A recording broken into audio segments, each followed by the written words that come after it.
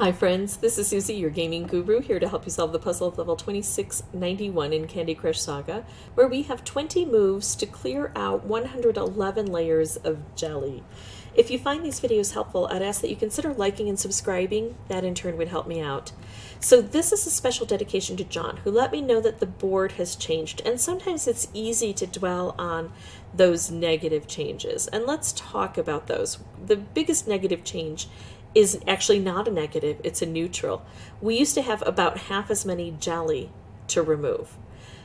But it's just the number that's changed, it's not the actual amount. Let me explain. You see how this is double thick jelly and this is single thick jelly? King used to count these each as one, but now they count this as one and then this double thick jelly as two. So they've just changed how they number it. And therefore it looks like things have doubled, but it's always been like this. The one big change is that we don't have mystery candy dispensers here now. But up here, we have a striped candy dispenser. So I think that'll be our advantage, and we've got 5 extra moves.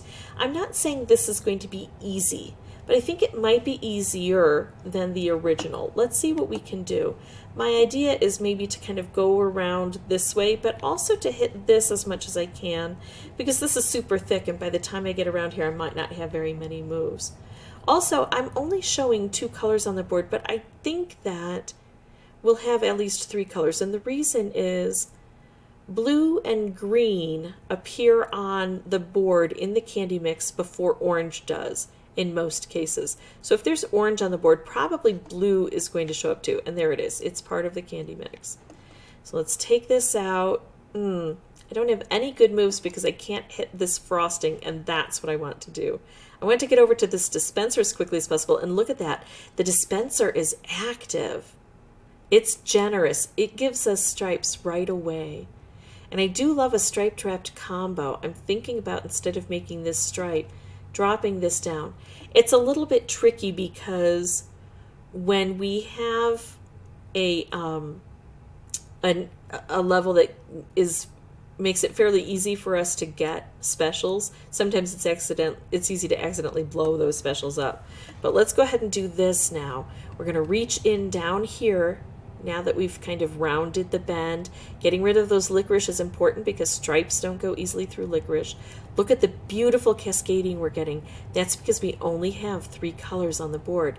I'd love to set this with a special, but it's not really lined up well. So I'm just going to take out green because now we know color bombs beget color bombs and other specials, and now we've got this beautiful opportunity. I think I'm going to go for a wrapped here. Oh my. Maybe a wrapped combo. I could try to do a color bomb wrapped, but it's not really going to help me reach over here. This will clear out all the way up to here, 2 layers worth. Plus we're going to be taking out a color. I could also make a color bomb here, but again, things could explode before I get the chance to pair it with that blue. So I think this is the best way to go. And now I have to get a whole bunch of stripes or striped wrapped combos over this way. Let's keep working on that. Well, now I've got some more color bombs. What if I can set color bombs up with stripes? I think stripes are the best option on this board because we have to reach all the way into this corner, and this corner is insulated by other frosting, but the stripes can get through now that licorice is not in the way. Gonna go for more stripes. Gotta try to bring those stripes down a bit further, but at least we're getting close in here.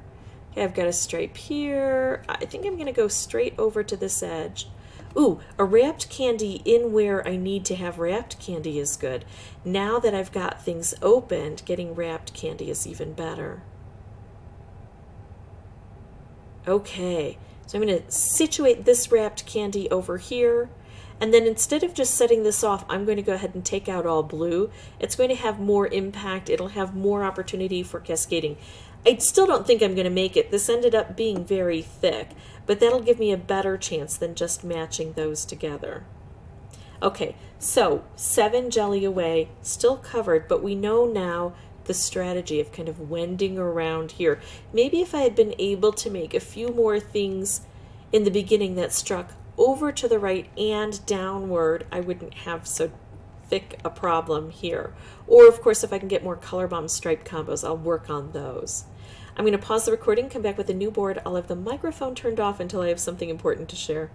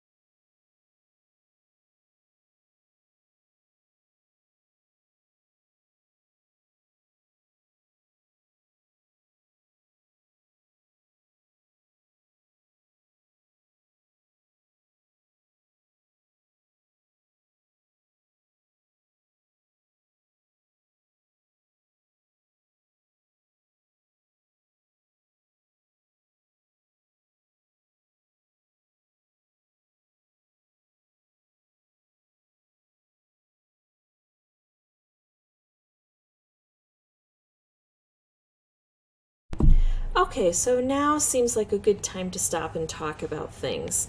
This is precarious. I want this matched with this. It would help immensely. Don't know if I'm going to be able to get it.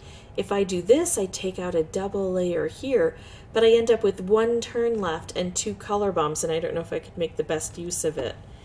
If I do this, it takes out the orange, it takes out the blue. I might have a lot of green stacking it, but I don't think that'll worry me because there's no green over here. So I think I'm going to go for this and hope that nothing blows it up. Okay, nothing blew it up. There. So I got what I wanted. It was scary there at the end, but that was my second try. Got it done. If you have any questions or comments, please put those below. And as always, thank you all so much for watching. Bye-bye.